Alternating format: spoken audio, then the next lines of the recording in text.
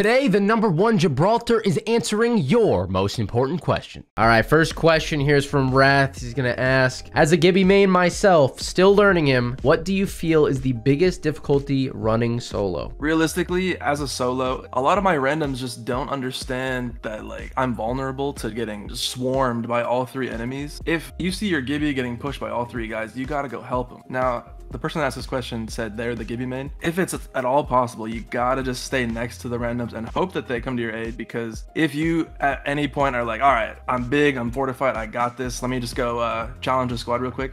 If they see that you're alone, you're gonna get swarmed and just eaten. So I'd say my best advice is stay closer to your teammates, even if they're a little slower than you, or even if they're a little faster than you. You just stay next to them, even closer. Let's say you have no teammates. What is the solo? When you're solo as a Gibby, you can't really handle bubble dancing against 3 people all focusing you. The only way that I ever pull it off is if I just commit everything I have, like maybe all my shields, I don't know. I commit everything I have, both of my magazines and both guns, to just knocking one of them. If you can get the first knock, that the bubble should give you enough time to pop a battery safely. I rely on my aim assist to carry me from there. But if you don't knock that first person, all 3 of them are going to swarm you and shoot you from different angles, and you can't bubble dance if they're shooting you no matter where you are. You can win a bubble fight against 2 people. That's what the bubble's for. If there's a third, you gotta get them out of there right away. Some people, when they're bubble fighting, they'll shoot this guy for 99, they'll shoot the next guy for 99, they'll shoot the next guy for 99. I would prefer just only shooting one guy until he's dead, and working my best with my movement to not get hit by the other 2 while I'm focusing him. I got a question from Black Hearts. Do you ever feel outmatched by the movement legends? They want a main Gibby, but to them it feels incredibly slow. I hear that all the time. I used to main Gibby, but he's boring, or I can't play Gibby for too long because he's boring because he has no movement. I've never had that problem. I have never thought that I wanted more movement, so maybe Gibby is just not the main for you. I'm not trying to scare you away from playing Gibby, but I've never had that feeling. When it comes to being outmatched as, like, if they're my opponent,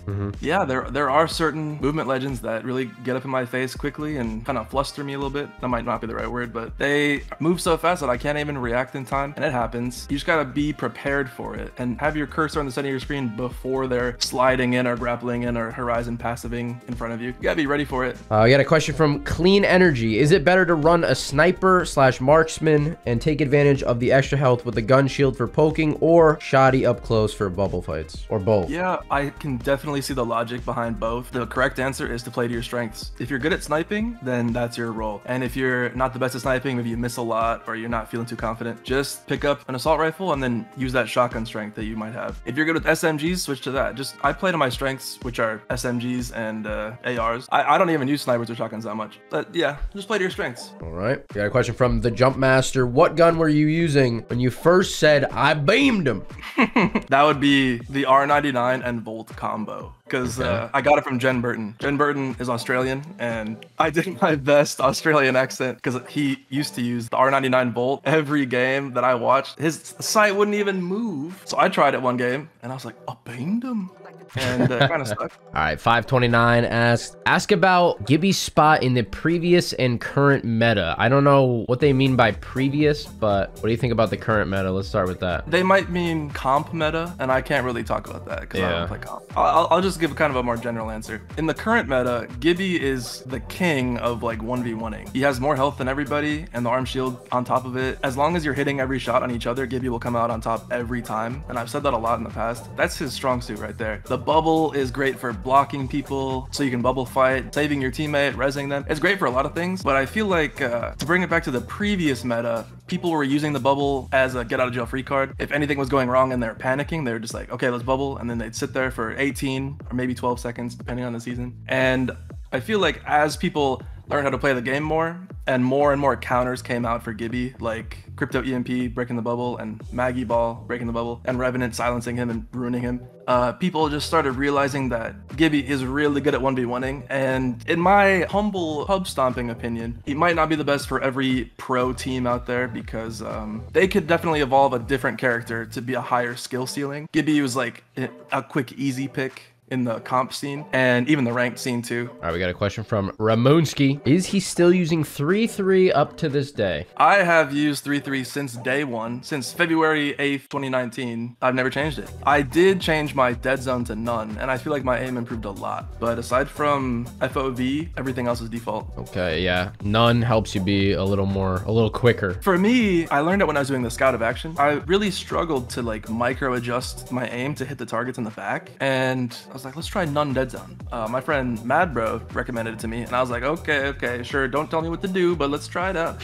And I started hitting them all. I was like, oh, you can actually just micro adjust if you play on none dead zone. And I feel like my long range aim has just increased like maybe 3 times as good as it used to be. Damn. I stopped letting aim assist hit every shot for me. And I started controlling recoil on guns, and I feel like I'm a lot better player. Nice. There you go. We got a question from Sullivan. He says, what makes you still use more low-end equipment and pretty much there's a lot of spelling errors in this. Defaulty binds instead of smothering more high-end and optimized. Tell me if you understand. Yeah. I'm assuming that person knows my setup like in game. Okay. How I play in all default settings, and they're like, why don't you play with the different button layout so you can do more movement techniques? Maybe that's what they mean. I'm a really big believer in playing to my strengths, and I feel like I'm kind of a more patient, kind of like watch one angle kind of gamer. Pressing a lot of buttons at once, not my strong suit. So when somebody's turning a corner, I'm there aiming at them, ready for them. I'm not trying to be the guy wall bouncing into their sights around the corner and crouch spamming. I'm more of a I let them come to me kind of guy. So the default settings work perfectly for that. I've never thought about changing up so I could do more movement techniques.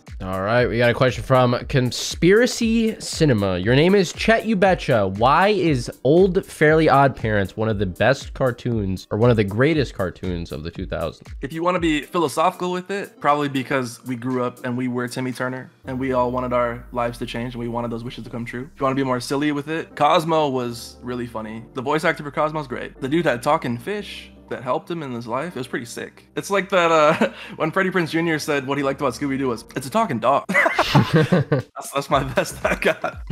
Okay, I like it. All right, You Killed Kenny asked, why do you think Respawn, first of all, won't give Gibby the swimsuit skin that he deserves? Well, if they gave him the swimsuit skin, we all know that the meta would shift so much that they'd have to take Gibby out of the game because everybody be playing him. You're right.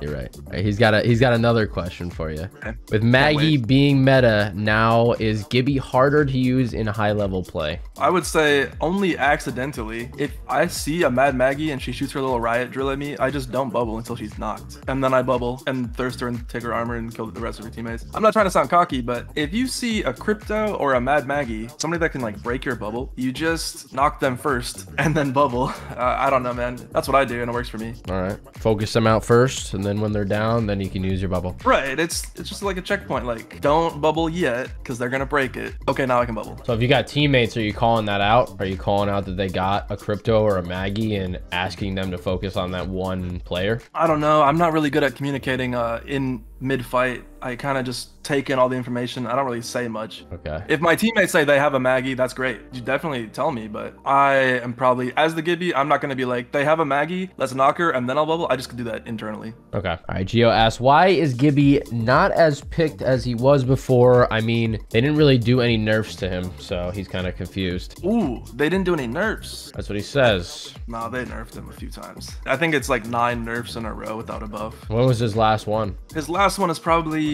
fortified characters take normal headshot damage. I don't know if I know them all off memory, but like since season, I don't know, 5, he's just been getting nerfed steadily.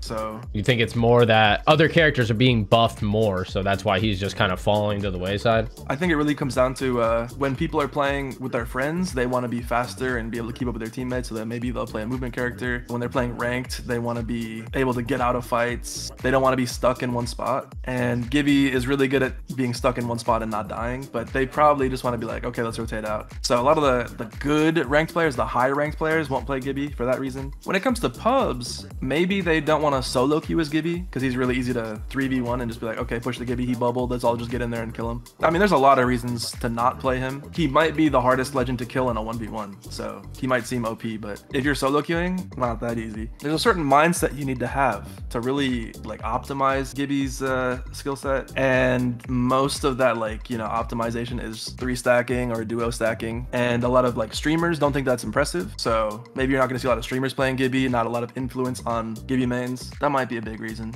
Okay, we got a question from Rizzler. If Gibby was never released as a legend, who would you have mained? Believe it or not, I got 69 kills on Octane in season 1, and I only ever switched to Gibby because he got buffed in season 2. I might have been staying on Octane or maybe a Caustic main, because I play Caustic a lot, and that guy is good. If Gibby never got buffed in season 2, I would have never played him. So Octane or Caustic. Watch out, Giggle. There's gonna be a fight till the death here. All right, got a question from Grizz. Is it Gibby or Jibby? That is a very good question. I think we all know that it's supposed to be Jibby. His name's Gibraltar, so it's Jibby. However, Gibby is a male first name, like for Gibson or whatever. So like it's normal to call a guy Gibby, like from iCarly. Yep, that's all I think of. It's normal to call a guy Gibby. There's nobody in the world named Jibby. Well, okay, there's nobody in America named Jibby that I know. That's the disparity there. Like what makes sense versus what would actually happen. So what do you say? Do you ever say Jibby? I always say Gibby. It just rolls off the tongue. All right, James says, how do you deal with being so slow and enjoying it? I fully embrace it. I love the slow nature. I'm not a slow thinker. My brain works just fine, but everything, when it comes to playing shooters, I grew up playing Search and Destroy in Call of Duty. So running forward to the middle of the map and then 50-50ing and maybe dying, you'd have to spectate your teammates forever. So I was always the guy that was last alive. I was the one like, I'll just lay back. You can call me a camper if you want, but I grew up thinking slower is better, and it kind of developed my skill set in that way. So for me, I loot fast, but in a fight I approach things really slowly, cautiously, patiently, and if my teammates run in there and die without me, then that's on them. I will almost always wait for my teammates because I know like it's a numbers game kind of thing. So if I'm ahead of my teammates, I'll just wait. I have no problem waiting for them. Okay, we got a question from Backpack, who must watch you on the regular. Says, ask Chet the real reason he doesn't like Horizon. The real reason I don't like Horizon is I'm very comfortable in this game. If a Pathfinder is aiming down his sights and strafing, I know what to expect. If a Wraith is wall bouncing, there's only so much distance she can cover. If a Lifeline has a down teammate, like I know she's gonna do one of like 2 or 3 things. I know what to expect. But a Horizon throws a wrench in everything. She could be up in the air, she could be down, she could block a door with her tactical, she could be sliding behind me with no audio, and she just says there's too much about a Horizon for me to like process. That she's unpredictable, and on top of that, every other character in the game, if I see them, then I let the 0.6 aim assist help me a lot, and I'm like, okay, put the sight there, hope for the best,